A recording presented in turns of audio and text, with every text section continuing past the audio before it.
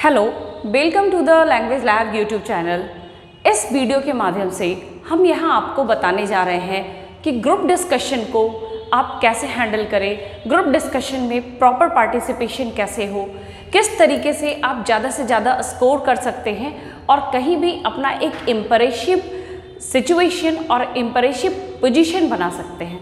Group discussion normally क्या होता है, you are given at any topic. यदि आपको कोई भी टॉपिक दिया जाता है तो उस समय आप क्या करते हैं, you start jump to speak on the topic. नहीं, आपको ये नहीं करना है। उसके लिए you have to clear some of the stage in your brain. आपको ये अपने ब्रेन के अंदर करना है, उसको स्टेप्स में डिवाइड करना है। और नॉर्मली यदि कोई भी टॉपिक आपको दी जाती है तो ग्रुप डिस्कशन के टॉपिक को आप 3 पार्ट में बांटो, इंट्रोडक्शन एंड आफ्टर दैट जो भी उसकी बॉडी है, जो भी टॉपिक है, टॉपिक की बॉडी आप कैसे डिजाइन कर रहे हो, and in last you have to talk about conclusion. आप उसको कंक्लूड करते हो कि जो टॉपिक दी गई है उसको आप कैसे कंक्लूड करो। तो इस वीडियो में स्पेशली हम कवर कर रहे हैं इंट्रोडक्शन पार्ट को, कि कैसे आप किसी टॉपिक का इंट्रोडक्शन को कवर करो। नॉर्मली क्या होता है, मैंने अच्छे से अच्छे स्पीकर्स को देखा है कि what they commit mistake, where they commit mistake, वो सबसे बड़ा प्रॉब्लम होता है कि वो टॉपिक को प्रॉपर्ली समझते नहीं हैं and they jump into discussion, और वो उतनी कॉन्क्रीट स्टार्ट नहीं दे पाते हैं जितनी वो दे सकते हैं। इसीलिए ये ज़रूरी है कि आप इंट्रोडक्शन को प्रॉपर तरीके से कवर करो। यहाँ यदि हम इंट्रोडक्शन की बात करें तो इंट्रोडक्शन को प्रॉपर तरीके से कवर करने के लिए जो आपका अप्रोच होना चाहिए, that is keyword analysis. What is keyword analysis? जो भी टॉपिक आपको दी गई है, जो भी टॉपिक थ्रो हुई है, उस टॉपिक की कीवर्ड को एनालाइज करो, उस टॉपिक के हर एक वर्ड्स को एनालाइज करो कि वो वर्ड क्या है। मैंने यहाँ पे कुछ एग्जाम्पल भी दिया है ताकि आप उसको समझो कि कैसे हम कीवर्ड एनालिसिस करते हैं। Now what happened in keyword analysis, topic बिल्कुल सिमिलर हो सकता है, 2 टॉपिक बिल्कुल सिमिलर हो सकता है, लेकिन उस टॉपिक को हैंडल करने का अप्रोच बिल्कुल अलग होगा। यदि हम बात करें पॉवर्टी इन इंडिया होगा तो यहाँ पे हमारा अप्रोच इस poverty big reason of crime, यहाँ के अप्रोच से बिल्कुल ही अलग होगा। यदि हम यहाँ पे बात करें पॉवर्टी इन इंडिया तो इट इज़ अ जनरलिस्टिक अप्रोच। ये बिल्कुल ही जनरलिस्टिक अप्रोच है। आपको एकदम सिंपल सी बात है कि इंडिया में पॉवर्टी के जो कंडीशन है आपको उस पर बात करना है। आप यहाँ पे एक नॉर्मल, एक साधारण, एक क्लियर सा इंट्रोडक्शन दे सकते हैं, लेकिन यदि यही टॉपिक बदल जाती है और ये होती है इस poverty a big reason of crime, क्या पॉवर्टी क्राइम का बड़ा रीजन है? तो you can't say what is poverty, Y poverty is happening, no, not at all. वहाँ पे आपको क्या करना है कि पॉवर्टी को क्राइम के साथ लिंक करना है and then you will be understanding. ये आपको बॉडी में नहीं, ये आपको इंट्रोडक्शन में ही करना है, सो दैट जो इवेल्युएटर हो या जो लिसनर हो वो ये समझे कि आप टॉपिक को समझ रहे हो। You have to connect crime and poverty, then you will be coming on the right approach।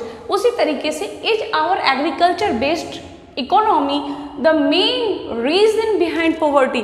अब क्वेश्चन है कि हमारी जो एग्रीकल्चर है, क्या यही पॉवर्टी के पीछे मेन रीजन है? You don't have to connect with crime और पॉवर्टी इन इंडिया।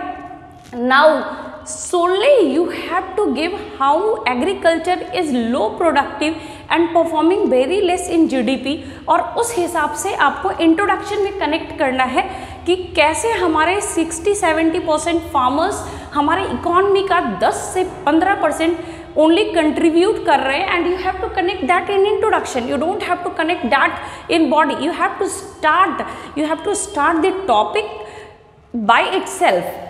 यदि यही टॉपिक हो जाता है role of population growth in poverty, हमारी जो पॉपुलेशन की ग्रोथ है उसकी पॉवर्टी में क्या योगदान है, तो नाउ ये पूरी ऑल टुगेदर टॉपिक बदल गई है। India is a heavily populated country, यहाँ पे पॉपुलेशन एक बहुत बड़ा रीज़न है। नाउ ये जो पॉवर्टी है, यू हैव टू लिंक कि कैसे peoples property is being divided and they are not able to get that much money in next generation and poverty is created। so यहाँ पे आपको population के growth को poverty से link करना है कि कैसे वो linked है। यदि टॉपिक होगा is corruption the main cause behind poverty, तो यहाँ पे आपको क्या करना है कि करप्शन को पॉवर्टी के साथ लिंक करना है। यदि आप करप्शन को पॉवर्टी के साथ लिंक करते हैं then you will be giving the right introduction. यदि आप यहाँ इन टॉपिक में बात करते हैं what is poverty, what's are the type of poverty, what's are the reason of poverty, your approach will be totally wrong. So you have to follow keyword analysis. जैसे कि मैंने कुछ टॉपिक पे बताया है कि what you have to do, how you have to approach and you have to speak to the point. मैं एक दूसरे टॉपिक के साथ एनालाइज करके बता रही हूँ कि कैसे टॉपिक का सीक्वेंस बदलता है, कैसे टॉपिक की चीज़ें बदलती है, ताकि आप समझो कि टॉपिक में जो चेंज आता है उससे हमारे बोलने के अप्रोच में, हमारे डिस्कशन के आइस ब्रेकिंग अप्रोच में क्या डिफरेंस आता है और कैसे हम वहाँ पे एक अच्छा स्कोर कर सकते हैं। यदि हमारे पास एक टॉपिक होता है करप्शन, मोस्ट कॉमन टॉपिक है, बहुत सारे कंपटीशन में, बहुत सारे जगहों पे, बहुत सारे डिस्कशन में ये टॉपिक उठाया जाता है, लेकिन टॉपिक बहुत बार थोड़ी अलग होती है। यहाँ हम बात करते हैं करप्शन इन पब्लिक लाइफ। यदि हम करप्शन इन पब्लिक लाइफ की बात करते हैं तो ये नॉर्मल पब्लिक लाइफ में करप्शन का क्या रोल है, इस पर हम बात करते हैं कि उससे क्या प्रॉब्लम आ रहा है, क्या करप्शन है, उसके क्या काउज एंड इफेक्ट है।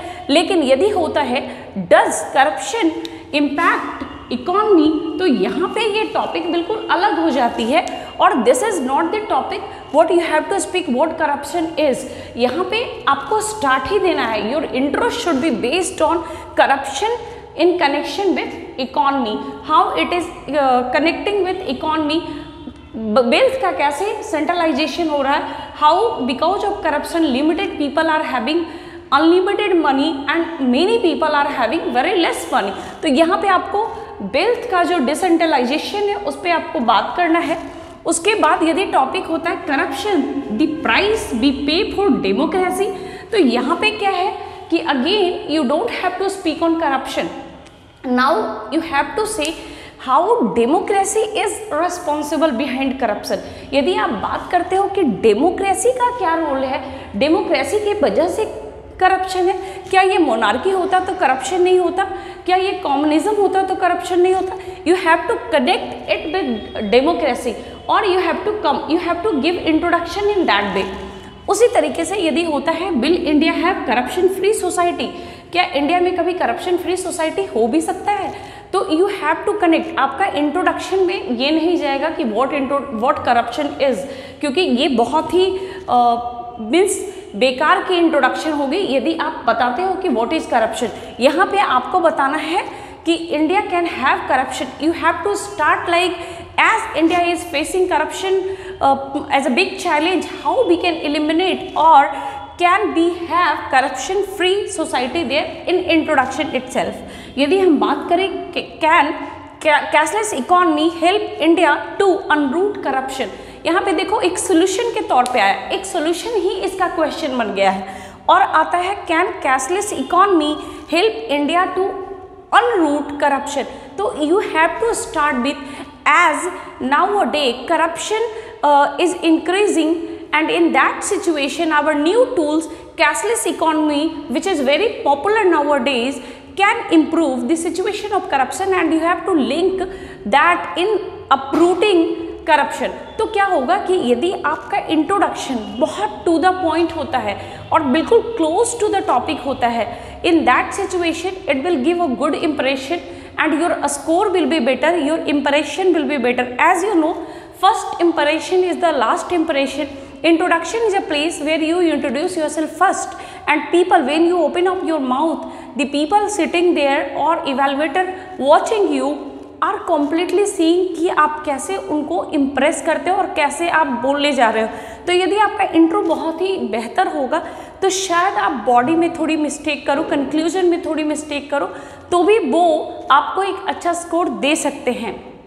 So it is the time to make your first impression and you should not do that mistake what many good speakers are committing. So you should have your impression well by having to the point approach, that is keyword approach. In next video I'll let you know about body of topic, कैसे body of topic बनाते हैं, and in last of this group discussion section we'll let you know how to put conclusion. So we will cover this in 3 video so that you can understand how to participate in group discussion.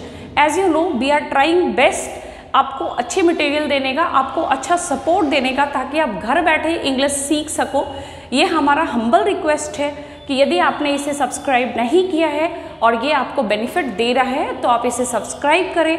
आप इसके bell icon को भी दबा लें ताकि जब भी कोई न्यू वीडियो जाए तो आप